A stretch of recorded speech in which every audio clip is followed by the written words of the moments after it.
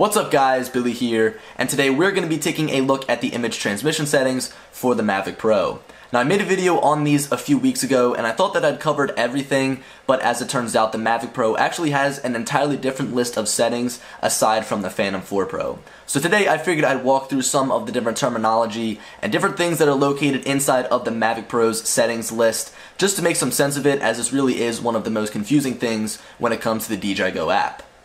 To get started, let's pick up our Mavic Pro remote and open up the DJI Go application. Once opened, click the three dots in the top right corner to open up the general settings. Then tap the HD icon to open up the image transmission settings. Once inside, you'll notice that we have quite a few different things to change here. Before we go in depth, let's quickly scroll down and see what we can expect.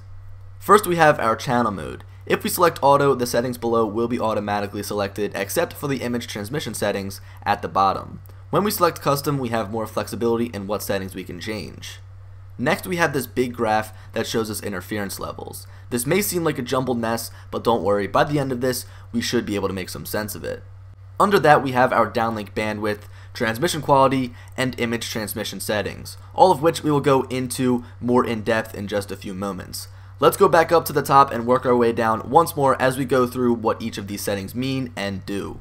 Starting off again with channel mode, I would always recommend using auto so that the drone and remote can establish a connection on their own. It's annoying and cumbersome to have to keep opening the image transmission settings tab each time you notice some interference just to change channels. If we switch over to custom, we do get to choose our downlink bandwidth, but it's not worth it when it comes to ease of use. For the sake of this video, I will use custom to show you some of the different options. The next thing that we have under the channel mode is this big graph, but I'm going to save this for last, as once we go through the rest of the settings, it should be easier to make some sense of this. Moving along, we have downlink bandwidth, which gives you two separate options, 20 MHz and 10 MHz. These are known as channel widths. You notice that right now with 20 MHz selected, this highlighted rectangle or channel width is fairly large. Switching it over to 10 MHz cuts the channel width in half.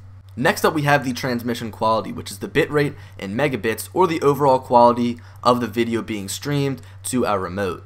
This is not able to be changed in custom mode, which I am surprised about as it is offered on the Phantom series of drones. After our transmission quality, we have the image transmission settings, which is fairly easy to understand. With normal mode, we will get a video transmission in a resolution of 720p. In HD mode, we will get a video transmission in a resolution of 1080p. The only limitation is that you cannot shoot in 4K when in 1080p mode. So think of it this way. In normal mode, you can get 4K at 720p, but in HD mode, you can only get up to 1080p at 1080p.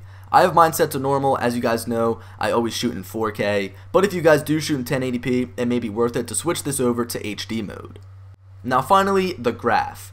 We have a y-axis that is measured in decibel milliwatts. This is one way to measure power, usually when dealing with signal strength.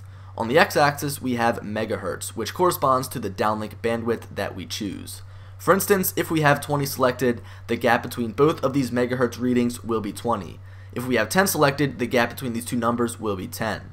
The line in the middle signifies interference. If the line is higher with a red color to it, there is a strong interference which will cause the connection to be choppy. If the line is green and closer to being flat, then there's little interference. Looking at the top, we can see the precise decibel milliwatts reading, as it can be hard to find the exact numbers from looking along the y-axis. The final thing that we'll notice about this graph is the estimated distance along the right side, accompanied by a line running parallel to the x-axis. The interference line will give you an idea of how much range you can get from the current channel being used. If the line is under 4 kilometers, then you should be good to get the maximum distance out of your Mavic Pro. Again, this is just an estimate, but it should give you a pretty good idea at how far you can fly your drone. One more thing that I want to mention about the graph is that if you're using custom mode, you are able to slide the rectangle across the graph, finding the least interference. But again, it's always best to use automatic, allowing the drone to do that for us. So guys, that's about all for the Mavic Pro transmission settings. I feel like they're so much more confusing than they actually need to be, but if we keep this set to auto, then we don't have much to worry about. Anyways guys, this video is coming to an end. Make sure to leave a like and subscribe if you're new around here, as I have been trying to upload daily. Also, leave me a comment down below if you have any questions regarding the image transmission settings, as they are quite confusing when switching into custom channel mode. But guys, as I said, this video is coming to an end, and as always, I'll talk to you later. Peace.